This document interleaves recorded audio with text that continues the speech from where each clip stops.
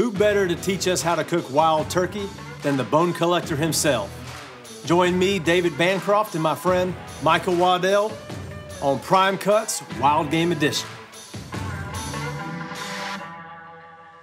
Hey y'all, I'm David Bancroft, and I'm honored to be hosting Season 2 of Prime Cuts Wild Game Edition. Today we've got the Exmark Ambassador, the bone collector, Michael Waddell. Glad to be here, man.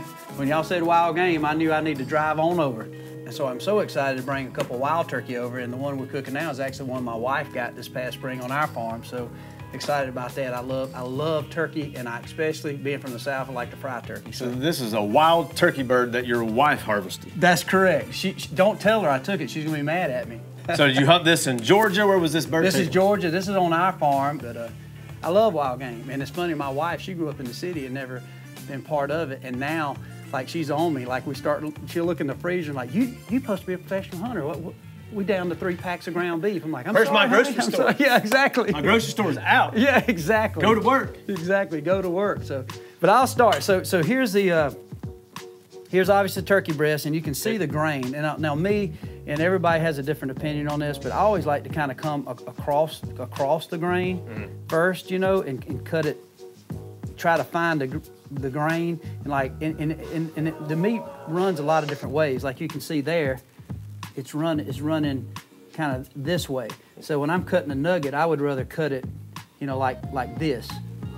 And part of the trick with this is I like to cut it in smaller nuggets. So something like that. And one thing about wild game, and I feel the same with turkey, anything or any extra fat or sinew, you know, I think you should get it off. I do cook a lot about that thick, but it does take a little longer to cook the thicker pieces, and but it's still good.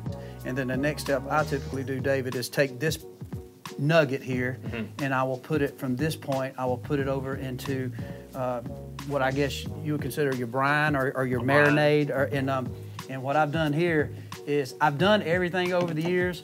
Used to be my favorite way to do this was buttermilk, but now I'm using pickle juice and jalapeno, I guess pickle juice, that I'm letting it set, preferably, you know, several hours, even overnight. So we're gonna come here, we got our flour, right? We're gonna season it with... Yeah, you go ahead and season that up. I mean, like I said, you know, whatever you like. If you like stuff, I know people that they'll make a kind of a spicy, you know, flour concoction. A little more salt. Heck yeah. We'll do a little dash of garlic and a little dash of cayenne, kind of kick it up a Sounds notch. good to me. Just gonna match that jalapeno you get.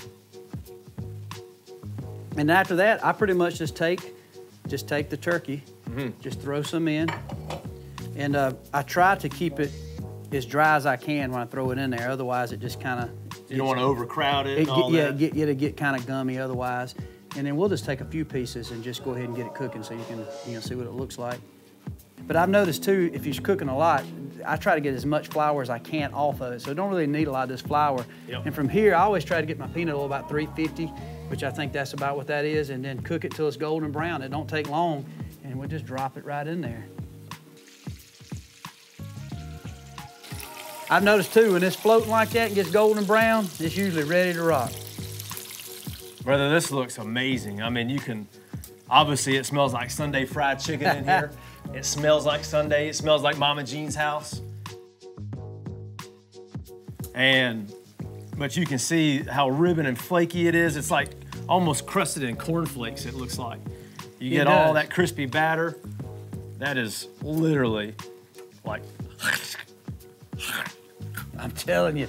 So I think first we'll do the spicy honey mustard, and my wife loves honey mustard. Okay. She is honey mustard, chicken tenders, chicken fingers, chicken, I mean. She loves it. Fried chicken. But I started doing fried turkey strips for her and turkey nuggets. And one day I made the sauce I wanted, and she's like, I don't like that kind of sauce. So I made her a special honeydew sauce. So her sauce. This is her sauce. There you go. So for her sauce, I've got some Duke's mayonnaise. And this one's super easy. I mean, hunting camp, you could do this one. Some Dijon. It depends how mustardy you like it. So you can add to or take away, whatever you want to do. But that mayo gives it a creamy base. I got you. And then a little bit of honey. Look out. Low and slow. Do the tall pour. Okay, we're gonna put a pinch of salt, and then we're gonna throw a little dash of cayenne just to kind of kick it up a notch. Still got to throw a little spice in there, right? A little bit of something, something. And then this one is super easy. And so this is gonna make it just, stick really nice to this fried turkey. I'm ready to dip one on that. So we're gonna load this one up.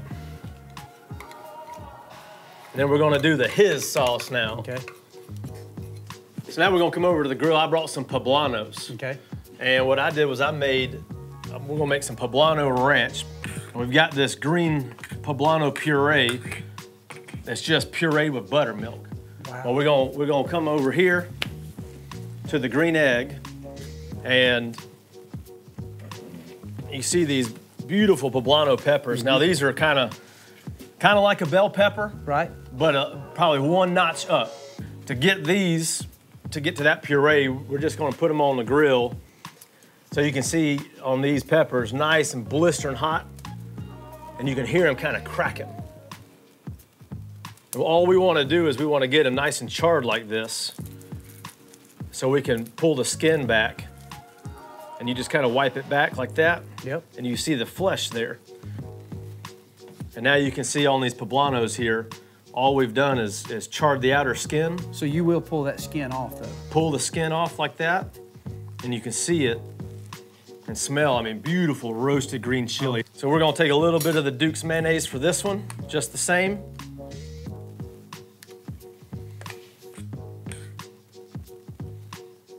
And this, like I said, is mayo buttermilk poblanos. That's it. Wow. I just pureed this in a blender with the buttermilk. Now we've got basically the texture of ranch dressing. Mm-hmm. And then for seasoning's sake, you can buy these, ranch dressing packets. Yes. At the grocery store. And I'll tell you what, put this in the flour next time and try a ranch seasoning.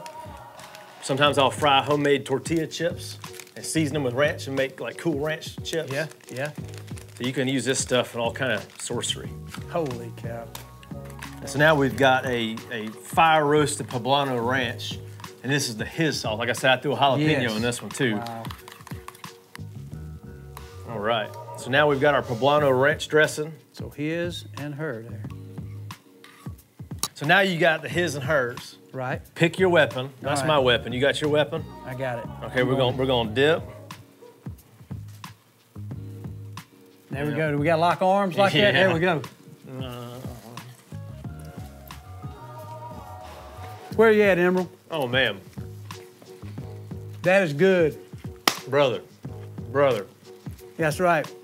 The whole world gonna be turkey hunting after they taste a bite of that. I'm telling y'all, the brine in this turkey, you get that jalapeno, you got some of that, the tanginess from the vinegar, but you're definitely picking up that jalapeno, that dill pickle, and it's almost, I hate to say it, it's a little bit better than that restaurant that doesn't serve chicken sandwiches on Sunday.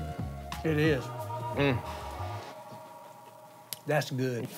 Brother, as much as I love the wild turkey fried like that, and that's probably my favorite way. Right. But as a chef, I like to do some kind of fancier techniques as well, and I wanted to show you one. I brought this immersion circulator, and if you see this, it's like a jacuzzi. I thought it was a pedicure. It is. Well, I was going to offer you a pedicure, but so what I've learned in using this piece of equipment as a chef is we can go through and we can basically undercook things. I got you. When you talk about overcooking and getting backstrap of venison tough or getting wild turkey tough, this little contraption here brings the water into a heat coil and spits it back out exactly to the temperature that you want. I got you. So as opposed to USDA telling us to cook a turkey to 165 and kill it dead, Right. or chicken, this right here, I dialed it in to 145 degrees Fahrenheit. Yeah. And so I took it and brined it, and I threw mine in just a saltwater brine. It's got a little bit of cayenne, some fresh bay leaves, and then we literally poached it in there. Okay, yeah, like an egg, like a poached egg, essentially. What we're gonna do so cool. is we're gonna take this, put just a little bit of olive oil on it, and we've got a smoking hot grill. There we go. Now on these big green eggs like this, you wanna make sure if you got a smoking hot grill, you wanna burp it. Give it a little bump, get some air into it, and then open up. Okay. Otherwise, well, it'll be like that movie Backdraft, and that air just hits a fireball. So now all we're gonna do is grill mark this guy. Nice hot heat. So you're just searing it now? Now we're just putting a little bit of that caramelization and that color to it. Okay. And so we're gonna put a little bit of oil on their side, get a little bit of flame with this. I'm okay with a little bit of fire kicking up. So now Like you can see, bit. yeah, you can see this right here. Yes. Has already got its grill marks. It looks like it's been grilled. Right. But we're not going to give it the amount of time that you would normally spend as a whole raw turkey breast. Right. So this is going to come off 20. Because like I said, it's already done, correct? Oh yeah, It's done. That's yeah. So with this heat, we may get close to 150 degrees internally, but in reality, I'm probably going to end up at like 148 degrees. Look at that. And so now you can see, and I mean now we've got that grill flavor that we want and we crave, yeah. and work in the backyard, work in the grill. Right. And very simply, you can see how just tender, look how juicy it is. Oh my goodness. And it is completely cooked. And so if you were to go through and look at the cross section here. Look at that. Now I would let this normally rest, but we're gonna go right on in and eat. But Go on with it. I ain't scared of it. if you look there, I mean, it is beautifully cooked. Perfect.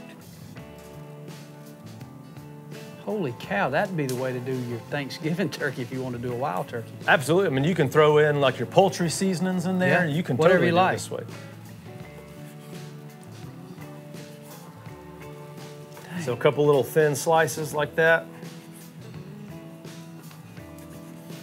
They go perfectly good in the sauces just the same.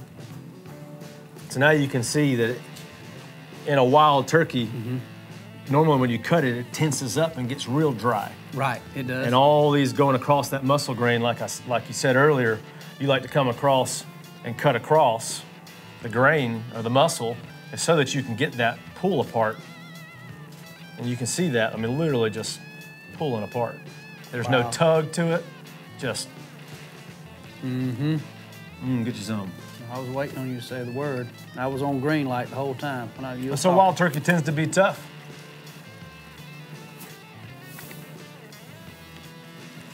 My goodness.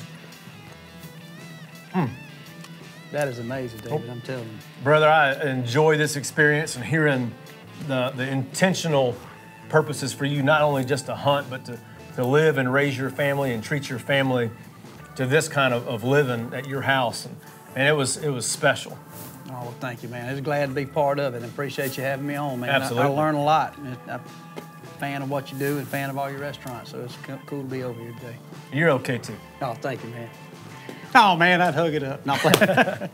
Well, thank you all for joining us for our second season of Prime Cuts Wild Game Edition with our good friend, the bone collector, Michael Waddell. And we hope that you guys will join us for our next episode. Stay tuned.